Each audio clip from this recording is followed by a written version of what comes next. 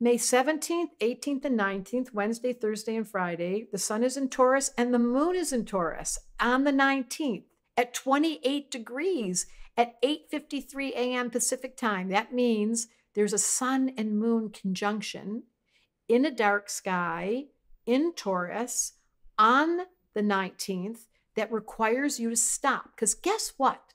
There are 5 planets in Taurus: Jupiter, Moon, Uranus, Mercury, and the sun. If a baby were born with 5 planets in Taurus, that's just the wildest thought. You would have a musician. I just have to say, during double Taurus, they are gifted in the throat. It rules the throat, and the tone of their voice is soothing. They have the gift of healing by using sound. And this is what would happen during 5 planets in Taurus.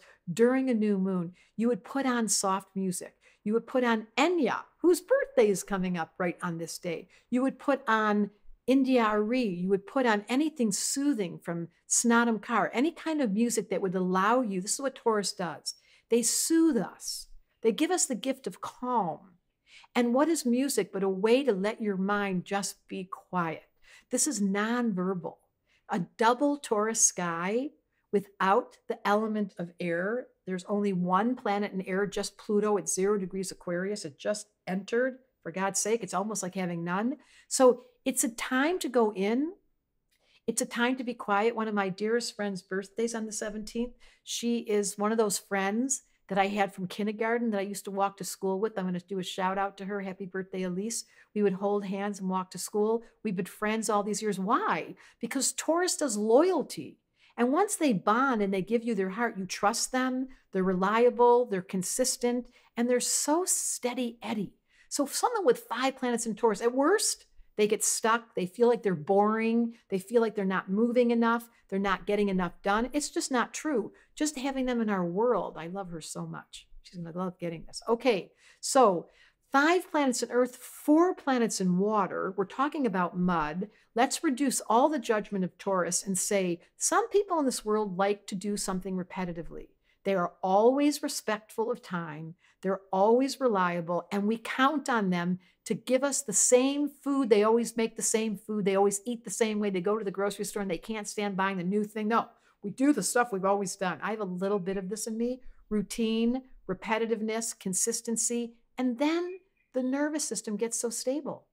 Think of a tree. Taurus rules a tree.